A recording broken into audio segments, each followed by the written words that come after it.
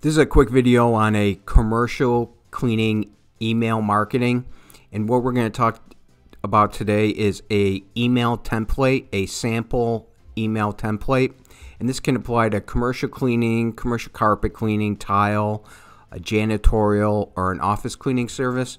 And one of the challenges with email marketing is cleaners will often say, well, what should I say when I email people? Because we don't want to come off as spammy, or we don't want to be too direct about sales all the time, and we want to show some value of some kind and try to be different in some way, be unique, and at least think differently than the hundreds and even thousands of competitors that you have in your market. And this is one of the ways that we can stand out. This is a service that we provide. We have 12 email templates that you can purchase, and this is an example of one, and you would own them, and then you could use them, customize them however you like. And today what we're going to focus on is communication. And what we're going to do is we use the picture of a key, and we're using this as a metaphor, and communication is the key to our amazing cleaning service. Now, we could use this in a couple different ways, either in the lead prospect phase or for a client after a service. We could kind of use this in the lead prospect phase as a way to show people that we're different and we care about our service, and we're always looking for ways to improve it. This is when they're accepting proposals and they're looking for different vendors. Clients are always looking for how to separate the hundreds of competitors. So this is one way for us to do it. And in this template, we're just going to say, at our company, we pride ourselves at having honest and straightforward feedback.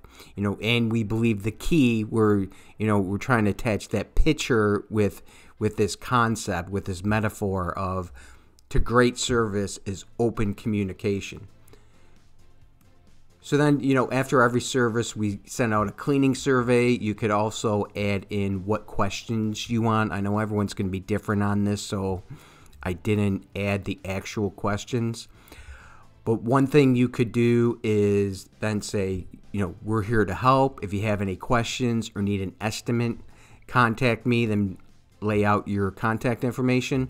Now, this will depend on if it was a client after a survey, after a service, then of course you would want the call to action to be, hey, take the customer survey now, and then they can go to a landing page or however you do your surveys.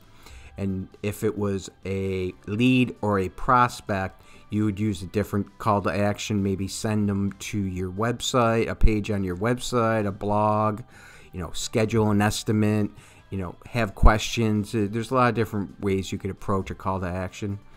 So this was one more thing I want to go over with this is remember to just a reminder, whenever you create an email template, whatever platform you're using, always check it out in mobile also, because the way it looks in a desktop and when they shrink it down with the size of the lettering in the pictures, sometimes it doesn't match up perfectly, and that's why we always want to check out the mobile too and make sure there's no little snafus or anything, any glitches that in a digital world can happen all the time, all this little stuff.